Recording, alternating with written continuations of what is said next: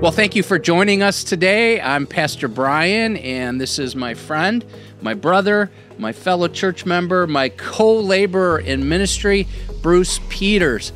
We call this our 4G podcast. The G's stand for gathering with God's people. The second one is to grow in our relationship with Him. And Bruce, you and I were just talking about spiritual growth is intentional. It's not automatic. The third is to give what God's given to us. That includes our spiritual gifts. But the fourth value I really want to shine the spotlight on today, and that's going with the gospel. And here at Edgewood, we talk about going with the gospel to our neighbors and to the nations. And Bruce, you have a heart for both of those, don't you? And so I thought we'd start, Bruce, just by telling us a little bit about you and Kathy. Like, how long have you been coming to Edgewood? We've been at Edgewood now a little over 3 years. We became members in June 21, so it's been really a great time. Well, we love having you here. You're a member who's serving. You jumped in. Bruce, we were just talking about discipleship, and this might be a good time to talk about that.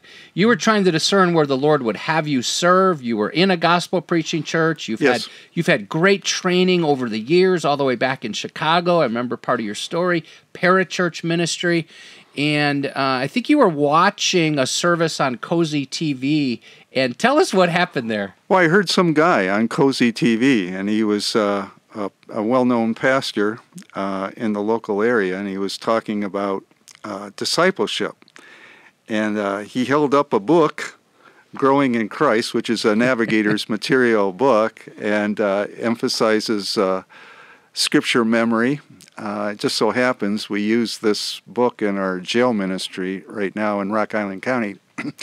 But that was what led me to check out that church. It happened to be Edgewood. It was Brian. And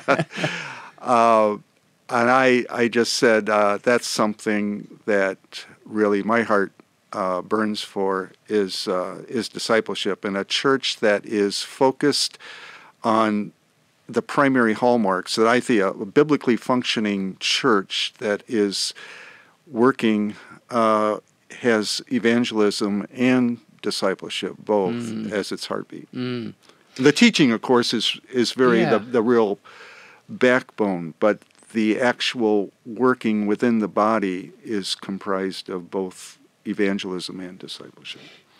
Bruce, flesh that out a little bit, because if you just have one, it's not enough, is it? If it's just evangelism without any discipleship, and if you just have discipleship with no outreach, to flesh that out a little bit. Well, when I came to Christ, I was attending a very heavily evangelistic church, and that was one of the main reasons, is because I was attracted to the gospel by the message itself. Well, there was a lot of things that the Lord had done prior to that, but evangelism was the main thrust of the church. But they also invested in small group ministry and emphasized discipleship using books like Growing in Christ. So getting involved with a small group and growing in Christ was not an option. It was really pointed to as a part of their philosophy of ministry, and it was clearly identified as a part of that.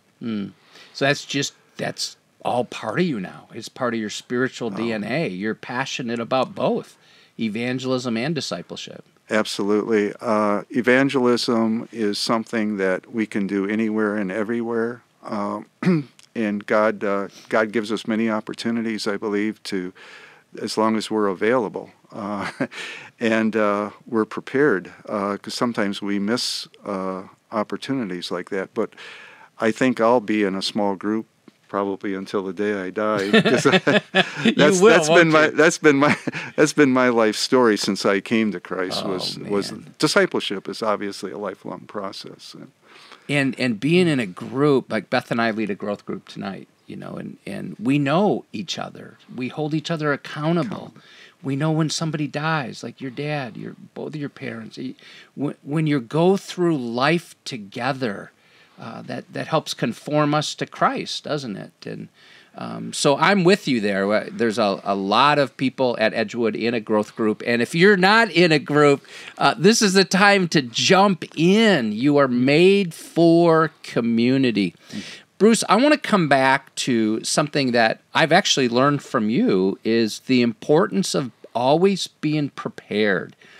First Peter chapter 3 says, always be prepared to give an answer, right, for the reason, for the hope that's within us. And when I think of that verse, that's verse 15 of First Peter 3, I think of you. So, no, I do, because you seem to always be prepared. I know you'll say you're not, right? Sometimes you miss the opportunity. But for the most part, you go into a conversation, a locker room, the bank, in the community, hoping and praying that you'll have a gospel conversation. Can you talk a little bit more about that? Well, in my time in the morning with the Lord, I know that He's already got an agenda, and I think that's one thing. I just say, Lord, what's on your agenda today? And I so when I wake up, and it's like, and then there's a worship element, and then it's just being open to where the Holy Spirit, what the Holy Spirit wants to do that particular day. Maybe it's initializing a spiritual conversation with someone, and that's something I've got a lot more comfortable with over the time since I've been a believer.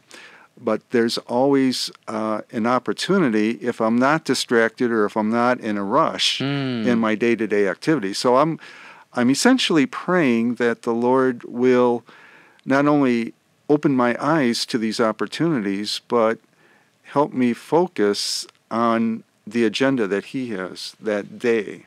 Wow. So you actually say that out loud when you wake up. Lord, what's your agenda? What do you have for me today? Exactly. Okay. So do you mind fleshing this out a little bit? I know you go to the Y. So let's say now you're driving to the Y. And kind of take us in locker room and your workout. Like, what are you looking for? What are you listening for while you're there? Well, I play pickleball. Okay. And we do a lot in that in wintertime between October and April. Well, we do a lot of that indoors at the YMCA. So there's a community of people. I'm getting plugged into a community. I've met a lot of Edgewood people, a lot of great people all together, but a lot of neat people that I found that go to Edgewood that were participating there as well. But anyway, developing those relationships, and I think that's one of the keys, is getting, just by a recreational sport, and building those relationships, you have more or less a platform when you're, just sitting down waiting for a game to open up, and just getting to know the individual and maybe having short conversations. But the opportunity really expands as you develop those relationships and you get to know in a locker room type environment where there's superficial conversation, but there's also opportunities to go a little bit deeper and ask spiritual questions. And that's where I think the Holy Spirit is directly moving and drawing people. And even as those spiritual conversations, if there's something like just recently Easter, you can give invitations to come to like a Easter service. Yeah, that's kind of an easy one, right? Yeah. Because then somebody could say, well, I don't go to church. Well, now you know something maybe you didn't know before. Yeah. Or they're like, oh, maybe I will go. Yeah. Or they've just stopped going. They were going. Maybe there's some hurt there. And there's pain. some church pain. Yes. And they're trying to recover. They're in a process of recovery. And I'll say, here's a church that's a really good church that I've been a part of 3 years. And there's a great pastor. I think you're going to really enjoy it. And I think, we'd love to have you join my wife and I. Excellent. Bruce, before we started recording, you were talking about a conversation you had with somebody at the Y, and I think the day before or previously, you had maybe more of a surfacey conversation. but you were starting to build kind of a bond of friendship. And then the next day or shortly after, he asked you a pretty significant question. Do you remember what that was? His name is George, and he was really concerned about, he's like 94, and he's really thinking about eternity. And I think a lot of people are thinking of their eternal destiny to some degree or another. But he asked me one day, he says, and he knew a little bit about my background from mission trips to the Philippines. He just said, what really happens to you after you die? Inside you must have been like, okay, Lord, here we go. Now, that doesn't happen very often, right. But it happened that day, yeah. And it just opened up a real gospel opportunity. So I was really thankful for that. Yeah. It's the, I'm trying to remember how somebody worded this. It's like proximity combined with love and care, opportunities come out. But if we're not, it's like, do you remember a book years ago called Out of the Salt Shaker? Yes, Rebecca Pippert. And the title and the picture says the whole thing. Like, salt is made to be in contact, right? And if we're just in the salt shaker, if we're just here at Edgewood, enjoying each other, that's not why we're here. We're called to get out of the salt shaker. Exactly. The scripture says, what good is the salt if it loses its saltiness? In other words, if it gets stale, if it's not being used properly, if it's not being given out, then it basically becomes non-functional or useless. So, that was one of the first books that I read on evangelism, and there's many good ones, and that was kind of a challenge to get involved in relationships, and in the marketplace environment, it's a lot different now, I think, because of the woke movement and everything that happens in the marketplace. But used to be opportunities to talk to people at least on breaks, and we used to have noontime Bible studies. And it's a little bit difficult now, isn't it? Depending on where you are. Yeah, I've been retired, but I can only imagine that this. I mean, it was difficult then. I'm not saying this was easy by any chance. You had to be you had to be strategic. You had to be careful, wise, intentional. You had to be prayerful, and to really, because you really wanted to have an impact, but you had to be strategic, tactical in how you go about doing it. And nowadays, I can only imagine, depending upon the corporate environment, and that would be probably even more challenging. Harder. Yeah. Bruce, I know one of your, I don't want to call it a method, but I guess we could call it a method, is the use of questions. One of the more recent books I read on evangelism was called Questioning Evangelism. It's not like questioning its effectiveness. It's the idea of using questions, which Jesus did. Talk to us about that, and maybe an example of how you have seen using questions break down some barriers and lead into a gospel conversation. Sure. So as you meet let's say somebody you're talking to that you've never met, and it maybe is just about, the Purdue Boilermakers playing the Yukon, or you're talking about sports, or you're talking about the eclipse, or something current, something current, and or something that's just basically on a somewhat superficial level, but you want to transition it. Eventually, at some point in the conversation, you might say something like, "Do you believe in an afterlife?" And the person might say, "Yeah." And then the next question would be, "Well, do you believe in heaven?" And I said, "I guess so." Or, "Do you believe in hell?" "I don't know." And based on the answers to some of the questions, you know what type of questions to ask beyond that. Nice. Helps you discern where the person's at. Yeah, you get a sense of the spiritual journey. Sometimes you could just maybe ask even more general, where do you feel you're at on your spiritual journey? Isn't that a good question? That's in Double E in way back when under Dr. Kennedy. Kennedy, thank you. Yeah. Dr. Kennedy, it was like a question that you would just always ask. Where are you on your spiritual journey? Yep. And that's so much better, Bruce, than if I'm not a Christian and you come up and you say, hey, Brian, are you a Christian? I'm going to say yes, even though I'm not, right? Yeah. But when you say, where are you at in your spiritual journey? Yeah. Well, now I might say like, well, I'm trying to go to church. You might hear like good works in me. Exactly. And then that helps you go, okay, he needs to understand grace. Yeah. Right? It helps you then formulate how you're going to reply. Exactly.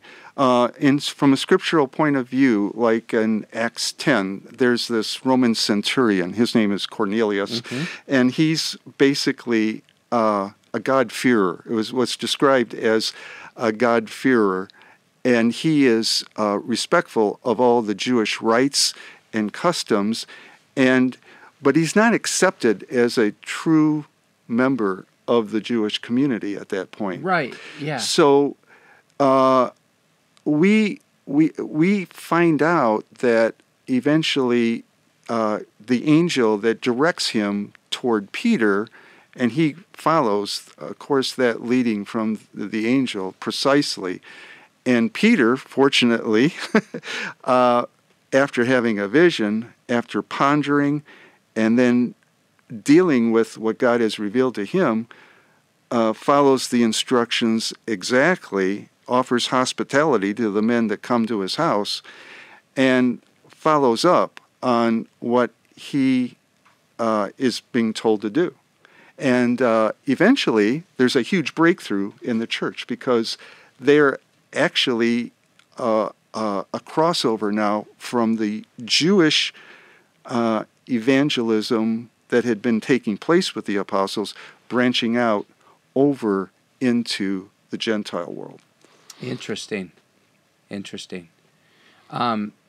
Bruce, one of the other things that hits me, I mean, God really got Cornelius's attention, right, with the food and all of that.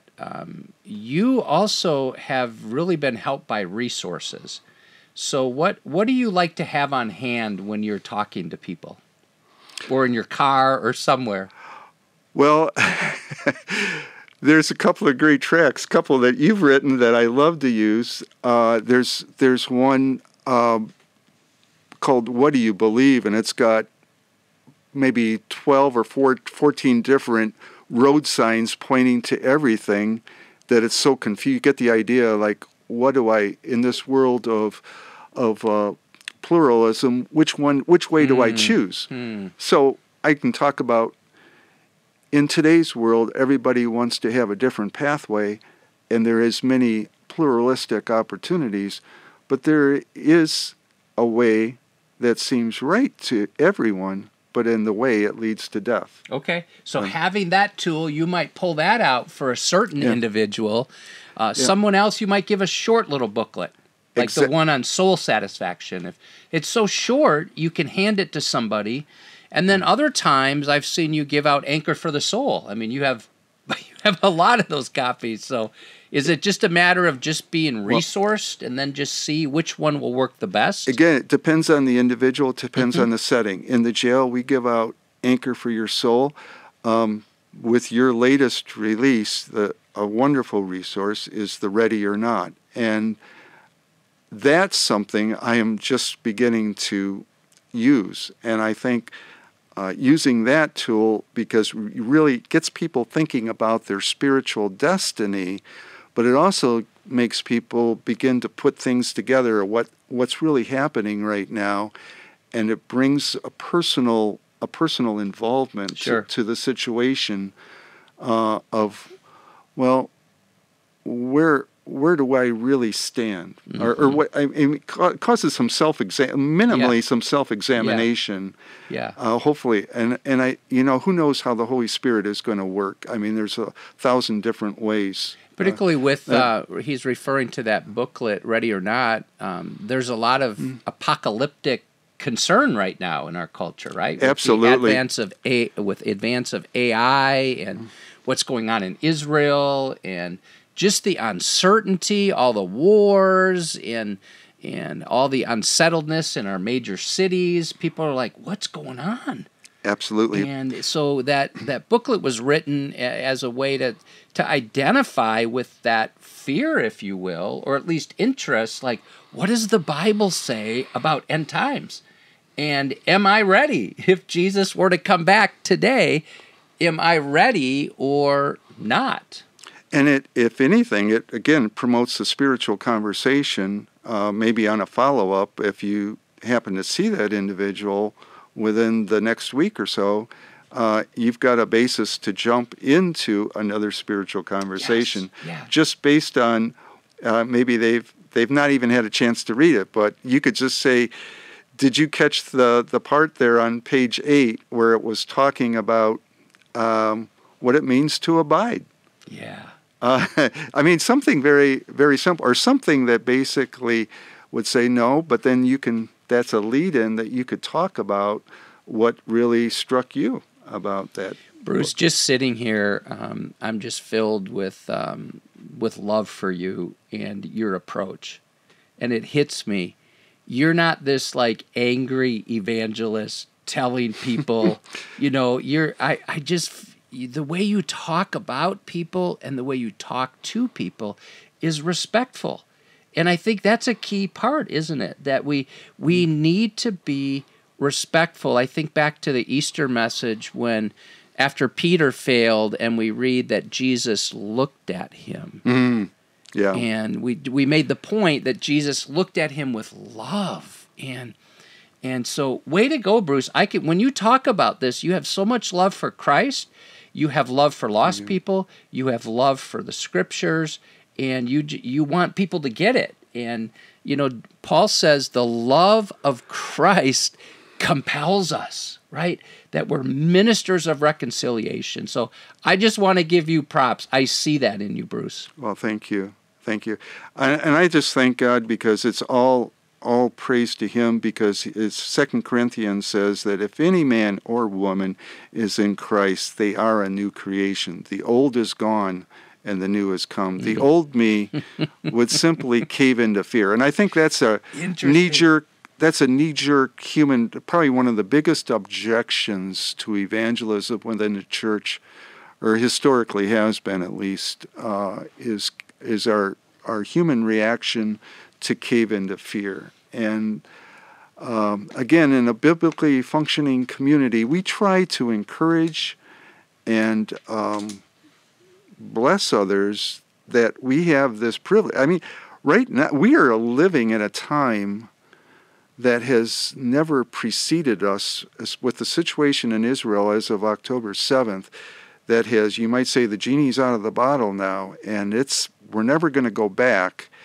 And we can see the forces that are gathering right now and across the globe against Israel.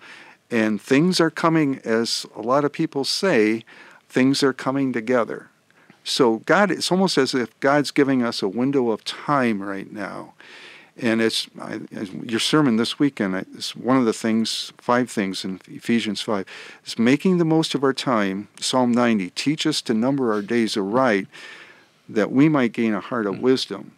So by being prepared, again, going back to what you were saying, is like, being prepared, because I think people just want hope. They want to know that there's really hope for this world, because Amen. They're not seeing it in government, they're not seeing it in local leadership, they're not seeing it in politics, they're not seeing it wherever they're looking. They're not seeing it in corporate culture anymore. They know things are very, very changing. Even the materialistic world, I think, to some degree, has fallen flat for some. Maybe not all, but that those things are temporary and never satisfy. You're applying the message that we all learned last week. Make the most of every opportunity, not because the days are short, but because the days are evil. Right? And the evil, as it goes up, we can lament, and we should, right? But if that's all we do, that's not enough. We have to give the gospel out, because it's the gospel that changes lives. It's the heartbeat of what we're talking about. It's the gospel that changes lives. It's the gospel that makes the difference. It's the gospel that will change the trajectory, the actual eternity of an individual's life. Amen. And I can't think of anything more exciting than what the Lord's already Amen. Exactly. called us to do, if we're just aware of the Great Commission, and we're just following up and being obedient to what God's already called us to do. Listener, you're hearing some things from Bruce here, some themes that I'll just kind of pull out that come to my mind. Bruce, you talk a lot about intentionality. You talk a lot about prayer, getting yourself ready as the day goes. Lord, what do you have for me? You talk about the use of questions. You've mentioned fear, right, as something that holds people back. And I think the more you do this, the more we embrace the gospel in our own lives, that we can't help but tell people the gospel. And Bruce, let's transition a bit here and talk about how God's opened up a jail ministry here. And I'm sure there's some challenges. I've heard some great reports. There's all those challenges. What happened during COVID when we couldn't go in, and but could you just give us some highlights there and how that's like another extension of your passion for evangelism and discipleship?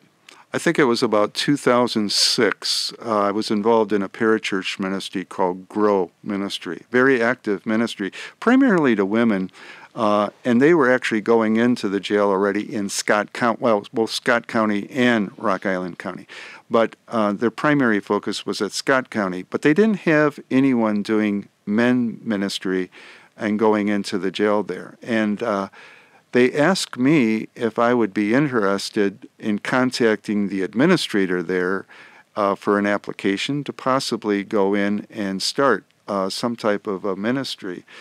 So I explored it, and I found out that after 3 visits with a pastor who was going in with opportunities to share with the inmates there, I could actually go in on my own on a Saturday. And I discovered this great thing. It's a DVD with worship music. And I thought, boy, this is great for jail ministry. It's like we could worship, and before we even start our message and our conversations, and it worked.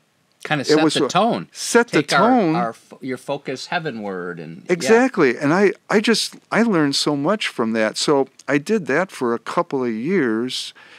And then I got involved in the Rock Island County Jail.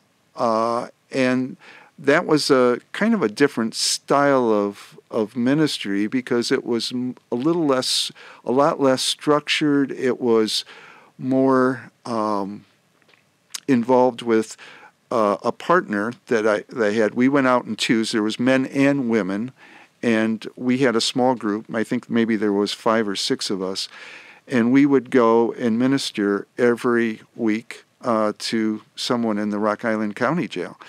Well, we did that for about 4 years, and then COVID hit in 2020, and we were shut down from March of 2020 until March of last year. Now, I didn't, at that point, it was so long, it's about 3 years. That's a long time. There was no jail ministry, and I was kind of broken up about that, because that was something obviously I'd been doing altogether maybe about 6 years at that time. So when it came, when I had got back from a trip and I had started talking to the county sheriff again about getting in, he just said all I had to do was file an application and he could get me back in.